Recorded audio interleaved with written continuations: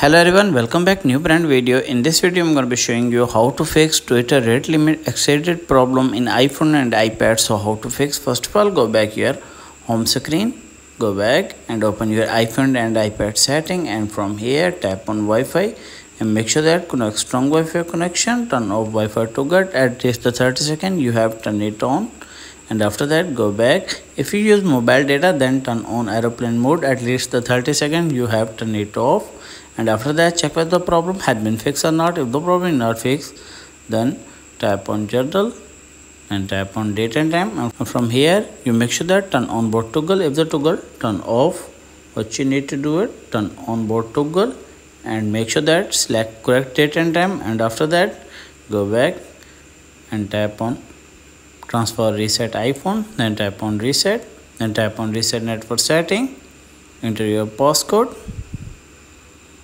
then tap on reset network setting. After reset network setting, check whether the problem had been fixed or not. If the problem is not fixed, then go back, then tap on VPN and device management, and from here if you connect any one VPN, you make sure that disconnect, and after that check whether the problem had been fixed or not. If the problem is not fixed, then go for the last method.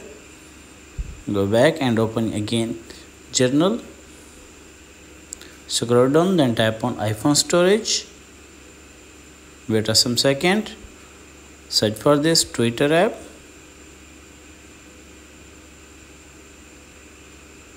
then tap on this, and from here tap on offload your app, and after a few minutes you have again installed, and after that check whether the problem had been fixed or not. If the problem is not fixed, then go back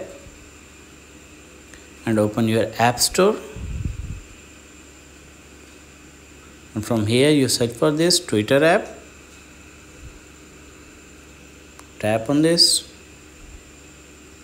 and from here make sure that update your Twitter app, and after update your Twitter app, I hope your problem will be fixed. If the video is helpful, then like and subscribe my channel. If you have any problem, share with me in the comments box. I am help you more. Thanks for watching.